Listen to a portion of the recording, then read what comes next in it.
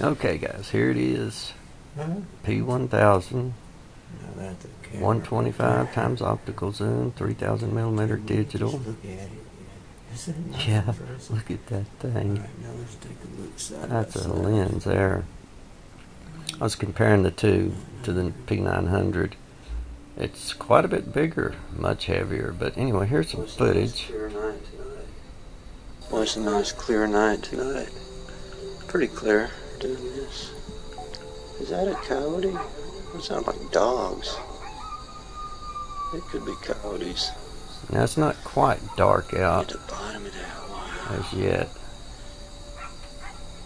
I was just zooming in on the moon. Back up to the arch. Anyhow, I may give it one more try later. Yeah, that arch, I'll come back after it's darker so I can get a more clear shot. It's like, woo! I got a face there up to the upper right of it too, of course. That arch is that crater. Yeah. It's a shadow trick or something, I guess. I don't know. It's a fascinating anomaly. This was a star. I mean, What is that? yeah, you know, there's two of these things real close together. I don't know what stars they are. Have you ever watched Diversity J's channel? She'll lay the star map over these things so you can see which ones they are. But I haven't had a chance to do any settings changes. This is pretty much straight out of the box. I did set it to 4K. Yeah, look at that star. It's it looks more like a spacecraft to me, but it's supposed to be a star. So anyway, here we go. This is, I think, later in the evening. I went back outside, and as you can see, the picture is more crisp than one from the daytime. So there's the what I call the arch, the moon arch. Of course, it's part of that huge crater there. Wow. Yeah, my P1000 came in today. I did notice a few people got theirs ahead of me, and so I've already seen some of the footage. Look at that! Wow. It's a little shaky because it's so zoomed in. I'm gonna eventually get a stabilizer. I mean, that's still so weird to me. To add onto my program, editing program, maybe look at that, to maybe smooth some of that out. That arch, last time I filmed it, it was on top, so. Yeah, it was on top last time I seen it. So the moon definitely does a you know, partial rotation. Some say it's perspective, you know, maybe so. I mean, I don't know, to me it looks like it's turning.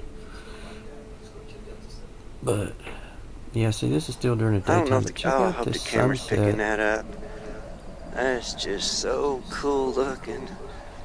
All the way up to the moon over here.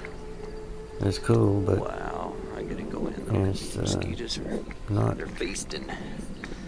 Normal. Yeah, it's really, really cool. Not looking. from you know, let me see if I got it pulled in all the way. when I was growing up anyway. I've never seen sunsets like this. You got a star up there too? Star at? I'm not sure what star that is, but I'm fixing to zoom in on it here in just a second.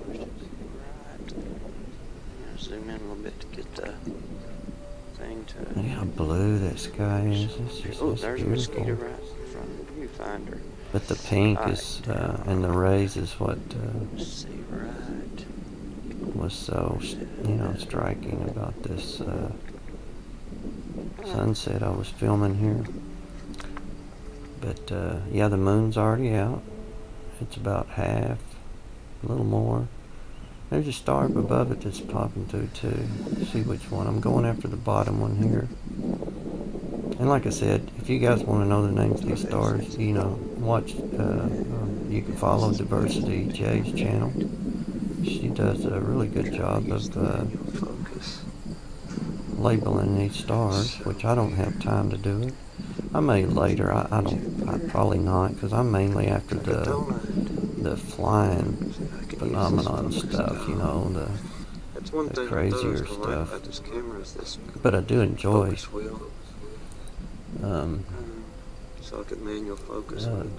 filming the stars and stuff, because they're all so more different than what was in the science books and things as I was growing up, and on, of course, on, you know, the channels, Discovery Channel, etc. You got things. You got a donut. So I question what stars really are, you know. Luminaries, of course.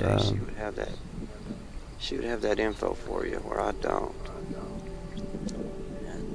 Yeah, she does more professional presentation than I do. Stuff that I do. And I like the way she presents, so taking the time to label this stuff, so I can safely recommend her channel. She keeps it pretty clean. I have to be careful anymore. What is that? I guess that's a plane going across there. Yeah, it must be a plane. I like the way she presents. Yeah, I have to be careful.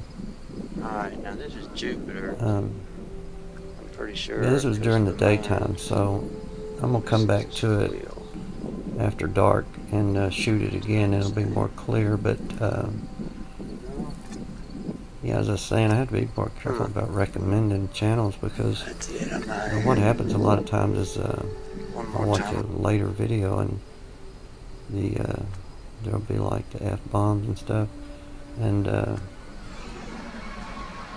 I mean, nothing against those that use the languages, for each his own, you know, but as I stated before, I have nieces and nephews that they watch my channel, and if I recommend a channel and they go over, then you know, I don't want to be a part of you know, them being exposed to that kind of language and stuff, so I'm just going to be more careful. I mean, that's why I'm pretty selective, or I'm going to be pretty selective on channels I recommend. Of course, there's safe ones. I mean, like Demon Hunter's channel. That's one thing about his channels. He keeps it clean and shooting stars in the P900. Let's go over here and see if this is Jupiter right here. Let's see.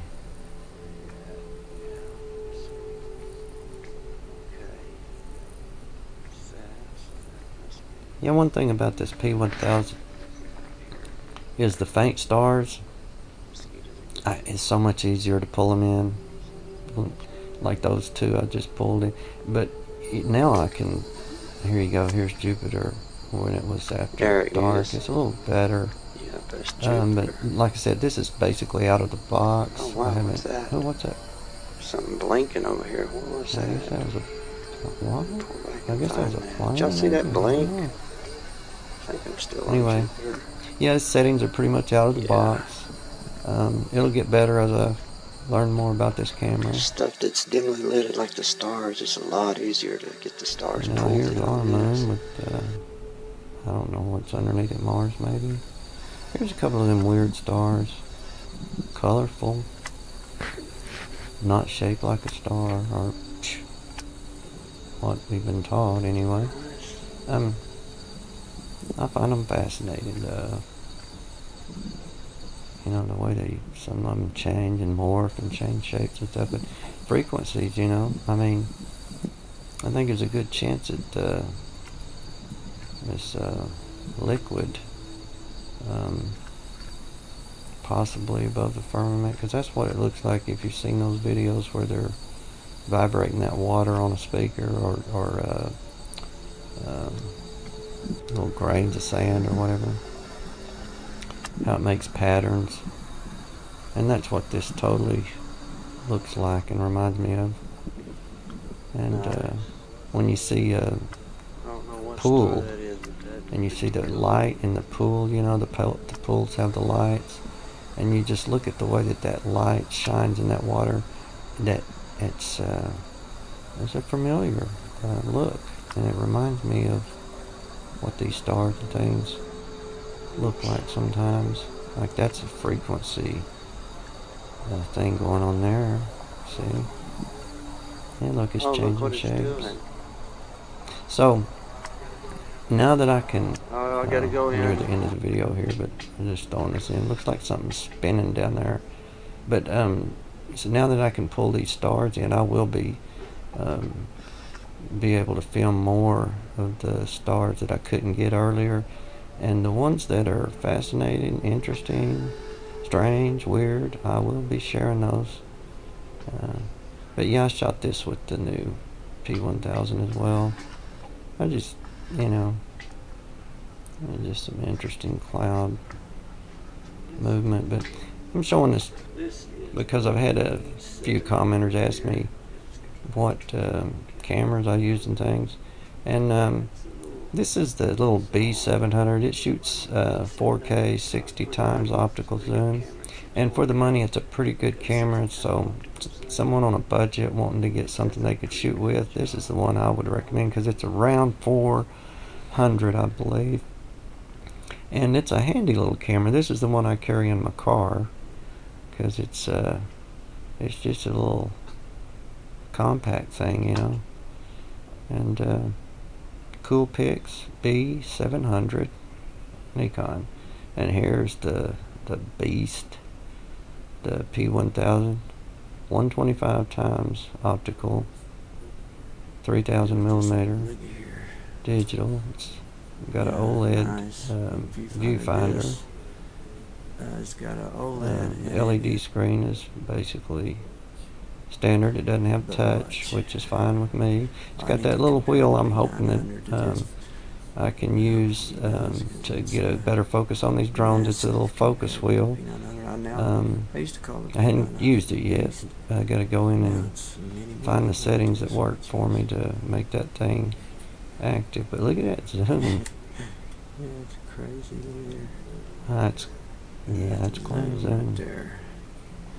I think I'm going to catch some interesting stuff with this camera. Just a little bit I've used it, I can already tell.